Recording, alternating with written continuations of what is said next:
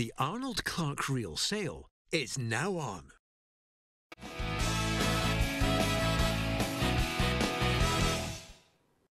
Welcome to the Football Show on PLZ Soccer's YouTube and Facebook channel. I'm Peter Martin, delighted to have your company on this Wednesday. We're in the midst of the January transfer window. Lots to talk about in the company of Alan Ruff and Barry Ferguson. Only one of them now still wearing Christmas presents. The other one has gone back to the tried and trusted stuff that he's had in the cupboard for the last 20 years. Okay, so with Ruffy and Barry in tow, we should make that a competition. Let's find out what we're going to be chatting about.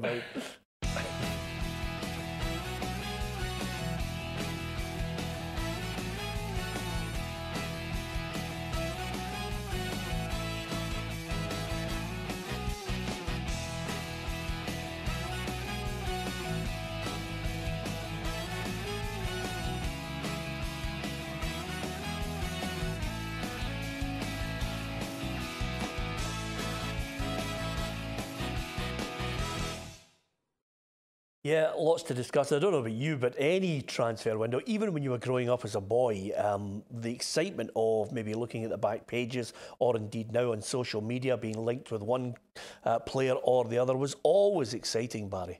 Yep, I love it. It's a great time, certainly for the fans, of your club is in the market constantly. And you can go on it. Rangers have been really active in this market. Celtic will bring in a few players, as is the rest of the Premier League. So, no, it's an exciting time for all the fans. Yeah, lots to talk about. Of course, the main one that greeted many of us, back pages, radio, television, you name it, social media. We've even had, polls on the story about Brendan Rodgers. Leicester City, sitting 8th, by the way, in the Premier League, are actually at this point possibly looking to a new manager and sacking Claude Puel. That's the story. Brendan Rodgers is the red-hot favourite. Here's the odds on this one, Ruffy. He's 2-1 on. Well, you can imagine, that how well he did with Liverpool, nearly winning the league. You can see why he would be up there. It'll be an interesting one, obviously, if there was direct contact with Celtic, whether he would want to go. We know that he has been a wee bit unsettled with the transfer dealings, with everything that's been going on at the club. They certainly have dipped of the targets that he came to Celtic for, which was Champions League football and establishing themselves in there. So I don't know if Leicester are the big club that he thinks he can move to. I think that would be the interesting one. Yeah, I'm glad you picked up on that, Ruffy, because one, I can't see him going. That's the first thing. I think he will wait till the end of the season to review his situation. First of all, first and foremost, Claude Puel has not been sacked yet. I mean, that can change minute by minute, hour by hour. But the other key point here is Leicester is actually in that little batch of clubs that I think are where Brendan Rodgers will eventually move to, because I don't think many people consider him a top 4, top 6 manager anymore. I think he's got a bit of work to do to reignite the passion down south in his qualities. Yep, after what happened at Liverpool, I know he nearly won the league, but then he had a difficult period and he gets sacked, and he's come up to Celtic, and to be fair, he's won every trophy up here. But I would agree with you. I think he is in that batch below the top 6 in the English Premier League that they would be looking at. I don't think the clubs like Arsenal's or Chelsea's, you can go on and on, I don't think they would be interested in him. I think if he's going to make the next move, it will be to like a top 10 team like a Leicester or something like that. Yeah, and over and above that, Ruffy, again, it's all wild speculation at the moment, but if Leicester, the whole process, 2 and 2 makes 4 eventually, if Puel were to go, and they started to look at Brendan Rodgers, calls would be taking place to try and sound them out. That's what they do these days. The tapping still continues. My only concern with it is, if that were to happen, I'm moving the thing on 10 stages, Celtic would then be faced with a dilemma in the January transfer window, which would be a manager, never mind anything else, to try and win 8 in a row. So I can't see it happening. I can't see it happening immediately. It will be food for thought for him, that there are, if that does happen, that there are English clubs still remember what he's done. And every time we hear about somebody moving to England, they keep saying Premiership is where you want to be. That's where you get tested with the best players. the best managers, and I'm only thinking that the reason that he would go would be the disappointment of where he would have thought he was going to take Celtic when he came here.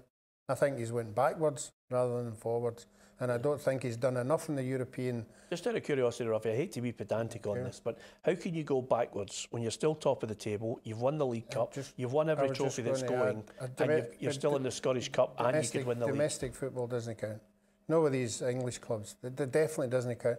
You have to establish yourself against European opposition and qualify for big European tournaments. You touched on Barry touched on Arsenal, Chelsea, Man City. They don't go for domestic managers. They go for managers who've won Europa Cups, who've won Champions League, who've have got a CV that beats nobody. I don't think. But I hate to butt in again, but they're still in the Europa League and they're about to play Valencia. Yes, they are. But you keep telling me Europa clubs are wee. No, I know. I'm throwing it out as a devil's advocate to you. A lot of Celtic fans will look and go, well, hang on a minute. When Brendan Rodgers came here and we were there at the Champions League night against Man City, electric.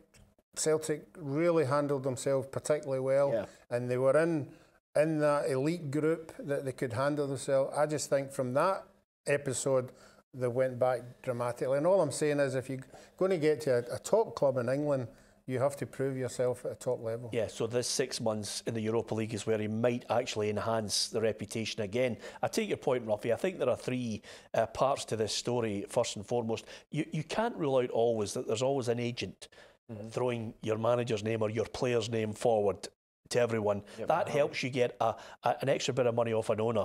That's the first thing. So I'm going to be cynical about that. The other two parts of it are out there for all the public to see, which is quite simply, Brendan Rodgers has had a pop at the board. Brendan Rodgers has criticised his players and also said, that he's not happy with the transfer window. So he's come out publicly, and somewhere in the background, there's been a conversation to say, look, calm your jets here. You're one of the best paid managers in Great Britain. Yep, no, I've got to agree with you. It was all rosy in the garden for the first 2 years. I think the summer, he would have been, the standards that he set at Celtic for the first 2 years, he would have been really disappointed with that transfer window. And this transfer window, we're a couple of weeks into it. I know they've made a few signings, but we spoke about it on Monday. It's only potential he signed. I thought he would have went out and spent a bit of money or get at least experienced guys in who have been about the block before.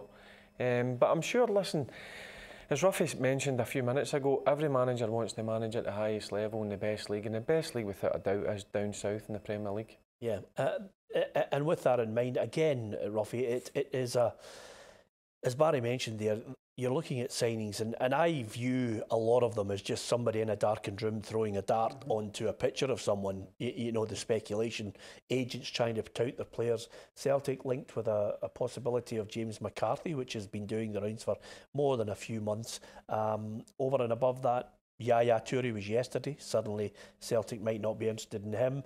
Then it's Olympiacos defender, I think his name's Omar El Abdelawi. And over and above that, Josh Maya at Sunderland. So there's all these names, but there's not really... McCarthy, I could see the point, maybe get some Celtic fans excited, but there's nothing really that you're saying to yourself, is that what Brendan Rodgers is trying to build? Well, that's what I'm going to say. That's what I was trying to say, that Brendan Rodgers has been... a decent manager, and Celtic are a massive club, bigger than these clubs that we're talking about, Leicester. Let's not kid ourselves on about that. But at the end of the day, if you're a manager, would you be rather haggling in the transfer window and trying to bring in players that half he's haven't heard, and he's haggling here, and you get into Leicester and somebody goes, there's 30 million, go and buy somebody. There's 20 million, go and buy somebody. That's when you get tested as a manager to identify a better quality of player without haggling on loan deals and everything else that's going on in this window. Yeah, I tell you something, James McCarthy would be an unbelievable signing for Celtic. I think he's a top player. I know he's had injury problems the last 18 months or so. He had I think it was a leg break, but he's a top player, him. He would be a great signing for Celtic. Yeah.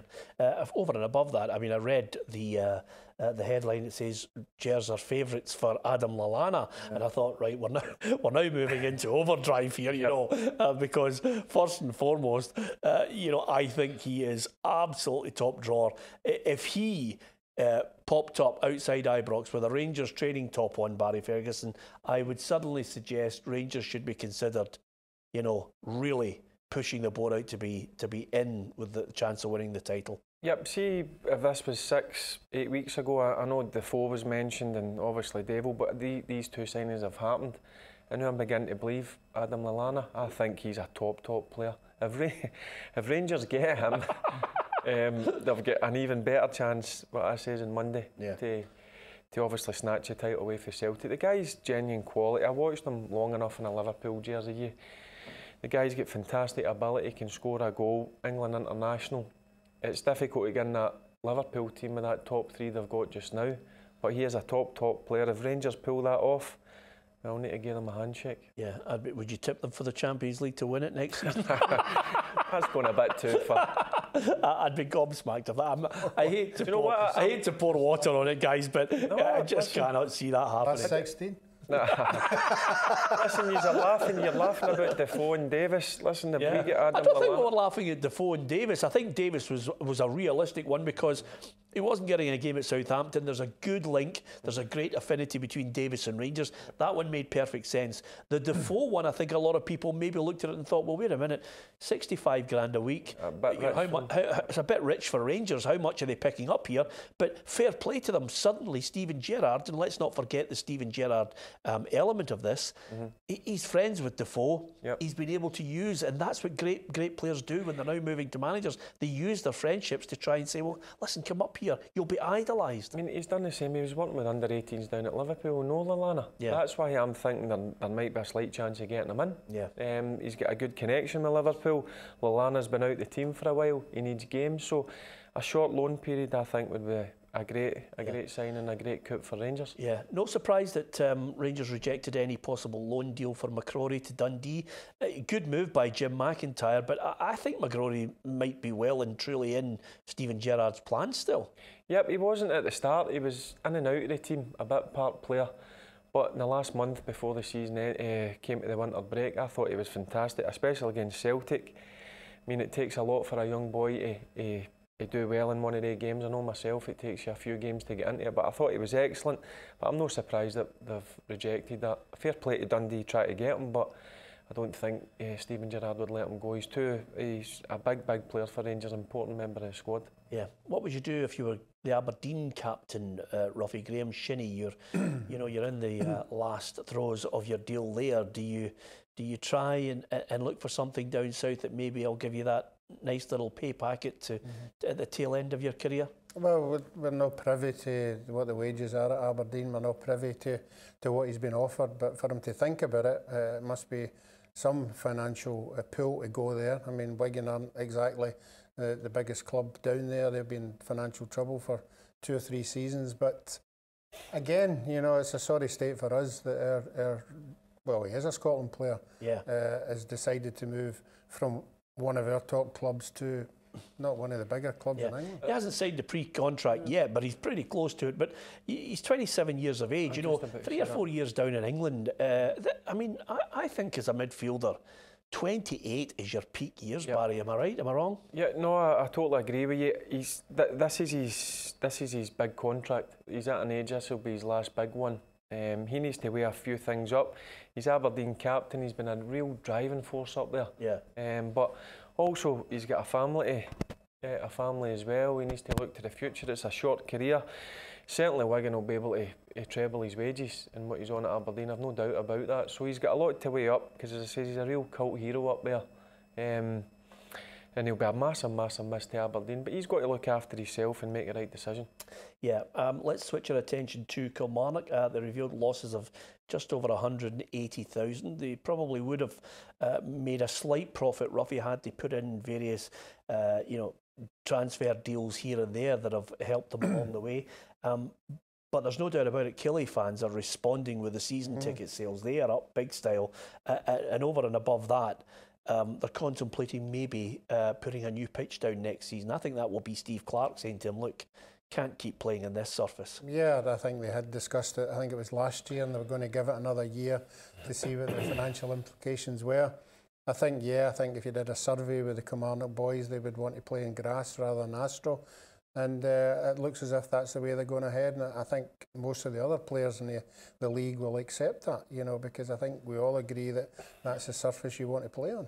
Yeah, I think it would be a good move for them. Kelly used to have a good surface. The problem with it has always been that when they had the grass and then everybody who had to have in the Premier League under soil heating, I think the neighbours were complaining because every time it went on, you thought there was a nuclear testing going on.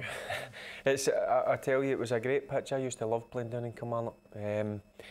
Great surface. It was like a bowling green every time we played down there. I'm sure Stevie Clark will be pushing to get back to grass.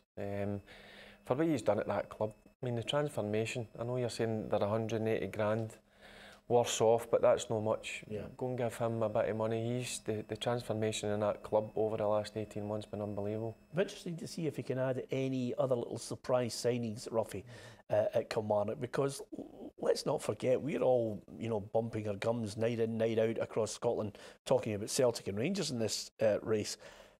Killie and Aberdeen are in there. They might not win it, but they'll certainly take a few scalps along the way. Yeah, and they have been the surprise package this year. I don't think any of us thought they would be, a couple of points, 3 points off the top of the league.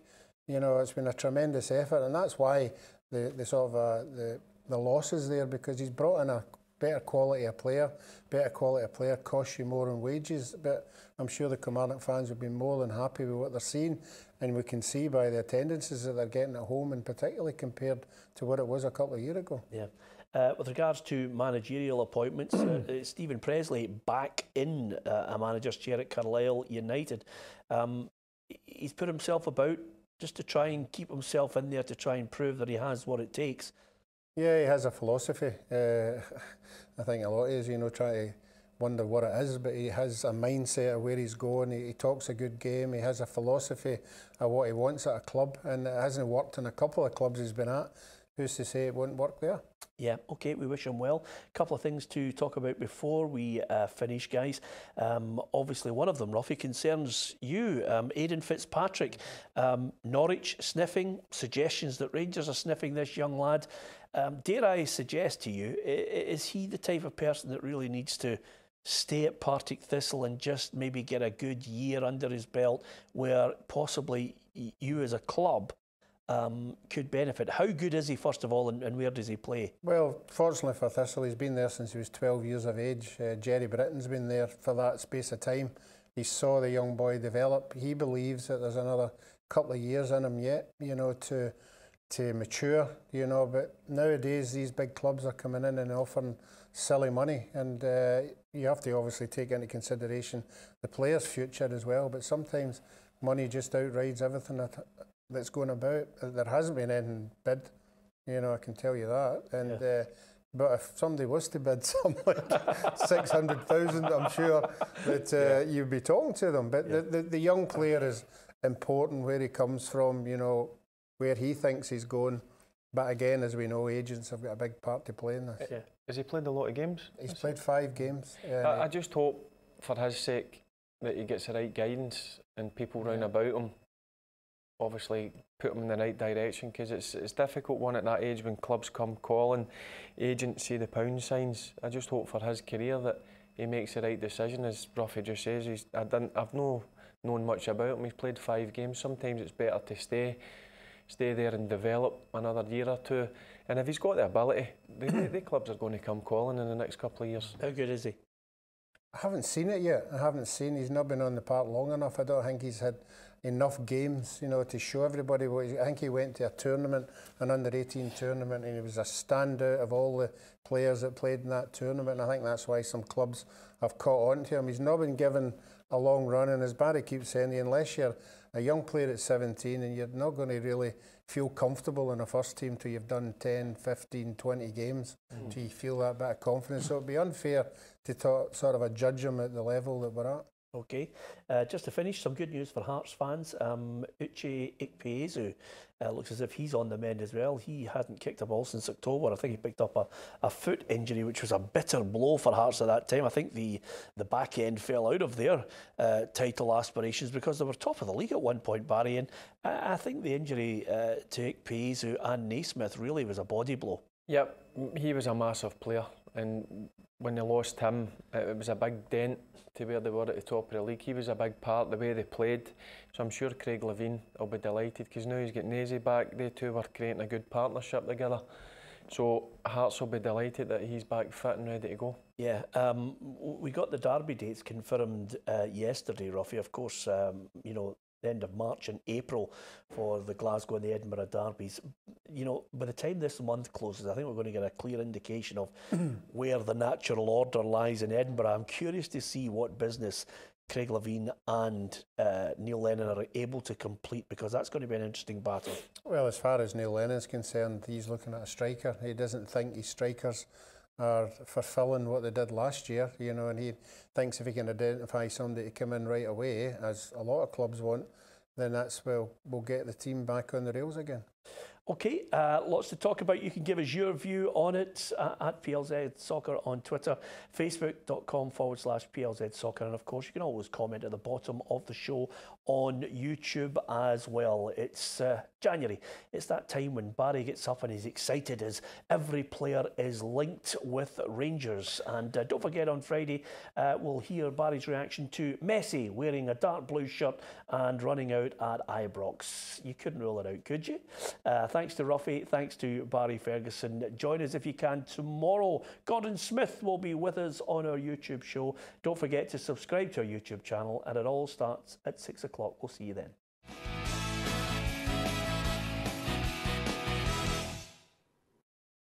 The Arnold Clark Reel sale is now on. What it's going to be about is the transfer window, isn't it?